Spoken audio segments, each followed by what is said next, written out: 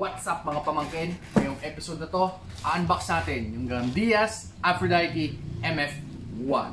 Let's go!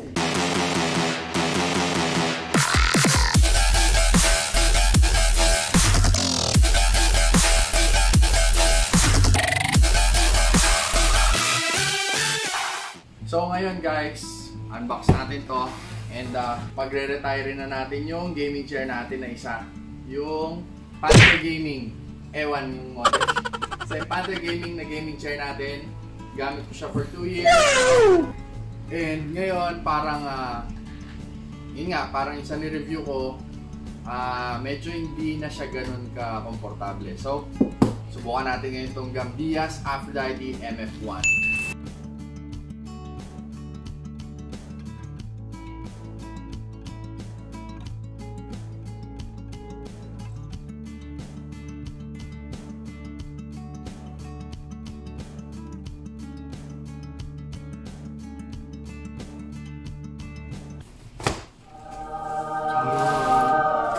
Ayos! Kung wala kang QR code, meron pa rin siyang assembly instructions. Ayos ha! So ito guys, medyo bobo-proof to. Kasi napakarami niya ng instruction. So, paa! Uy, bakal! Nice! Dito pa lang guys, llamado na tong Gamdias kasi yung paanong Panther Gaming is plastic. Nahulog nga ako dun eh. Ito siya! Napakaganda! Ang ganda niya, sir! Ganda oh! Sobrang worth it to. Nabili ko to at 11,500. 11,500. So, for an 11.5 gaming chair, tingnan natin siya. Ito yung upuan. Ganda guys. Ngayon pa lang, ganda na niya. Okay. Armrest. Dalawa. Ang mighty lumbar support para sa mga titong mahilig umupo pero hindi makatagal na nakaupo. Tapos may unan para pagka mag-isa mo, dito ka na matutulog. And then, may isa pang box sa loob ng box.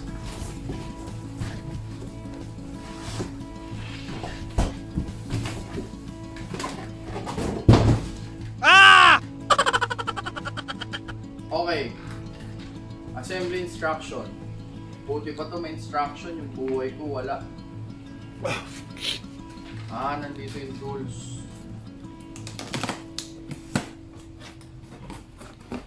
Yun. Gulong para patuloy kang umuusad. Tools and screws. Galing, hindi lang siya naka-plastic. And lock nut siya guys. See? Lock nut. Gas lift. Abubots. Plastic cover. Right and left. Tapos, ang mahiwagang mechanism-based support. Okay guys. Tignan natin kung mabubuo to. Okay. Number 1, star ng buhay mo. Sa paa pa lang, hindi na ako malalagay dito. Kasi doon nabali yun eh. Pahiga ako, bali.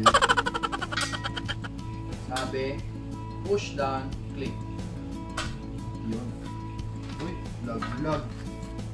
Sana siya rin malag-lag na. Wala na! Lahat kayo nalaglag na, siya na lang di pa nalalaglag sa akin ah. Anong kailangan kong gawin upang malaman mo?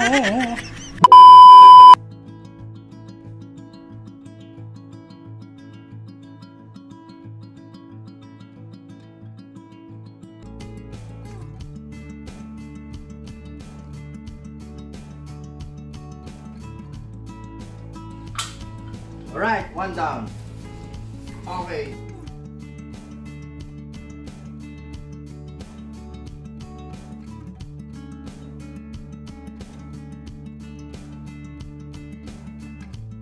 Kasama ko, tropa. Hoy!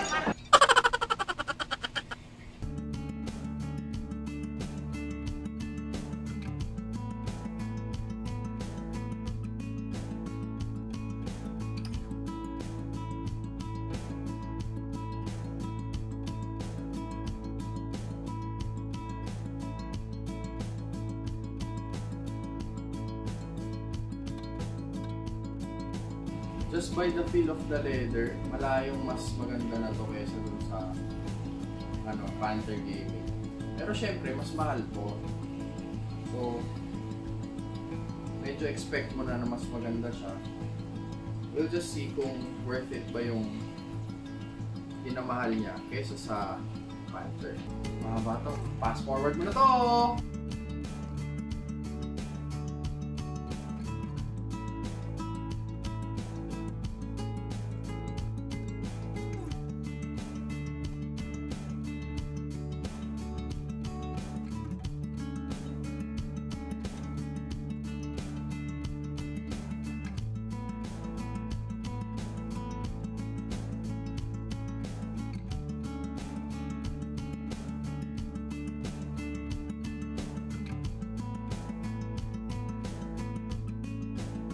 Dito lang medyo nakalamang yung Panther. Tingnan nyo ngayon pa lang guys, so binubuo pa lang natin. Oh no! Nagbubukbok na yung leather. Ito pa oh, dami dito. Ayan guys, so bubukbok na yung leather. So, ewan ko kung ganito talaga. Pero, I don't know. Pangit. Pero, oh well. This is a review, so this is an honest review.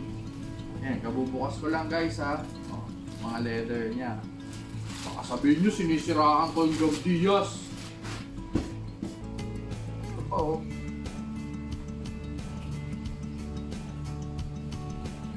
Bubukbok na siya men. Balikabok. Ayan o. Walang kung gamit ba to o ano.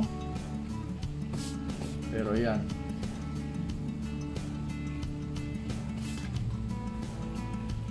Bubukbok siya. Oh well, doon tayo sa pagbuo.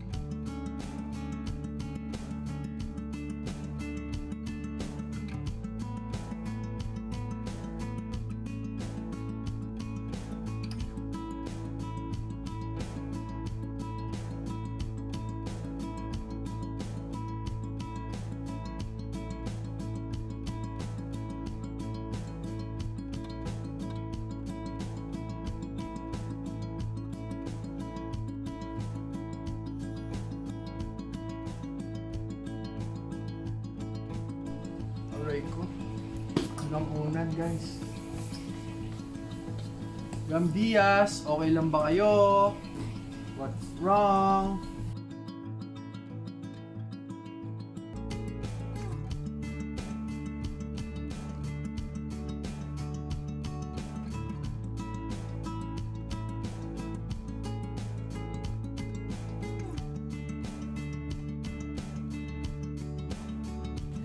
Then, pillow.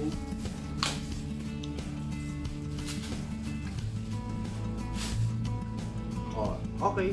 Pillow, malinis. Very nice. At least,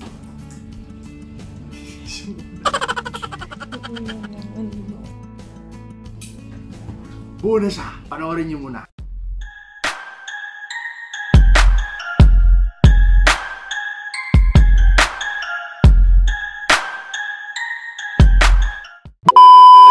And the moment of truth. Subukan natin kukuhan, syempre. Ay, malambot, men. Malambot. In fairness, malayong malayo to sa Panther ko. Ah, oh. Oh. And kaya ko siya binili, guys. Kasi, tcharan! Ang galing! Ang galing! Gumagalaw siya. O, diba? Kung gusto mo mag-relax ng ganyan, or pasok mo ng konti pag gaming, gaming, pasok mo ng konti, diba? Galing, diba? Kaya ako siya binili, Aphrodite M1. So, bukod sa leather na nabakbak, medyo okay to, in fair. Lambot? Di ako mapakali, napakalambot. Testing natin. Kasi ako, roughly 110 sa 100 kilos. And 6'2 ako. So far, okay siya. Kasi, for my height, compare natin dito,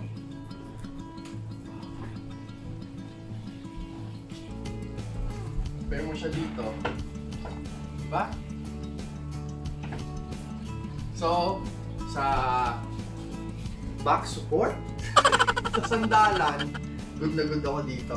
Tignan nyo, for big guys like me, 6'2", 100 something kilograms. Yan o, sulit to guys. Tapos, napansin ko, ang lambot talaga niya. As in, ang sarap upuan.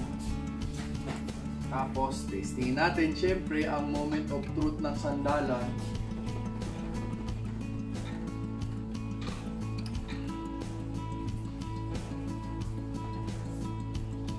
Kaya ako! Baka mabagsakan ko yung lamesa.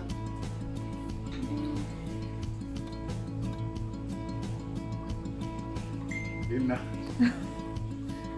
Sa-charge kasi yung cellphone ng video shooters ko eh. Nakalimutan mag-charge. Ngayon, balik tayo. Lambot guys, nakakatulog na ako.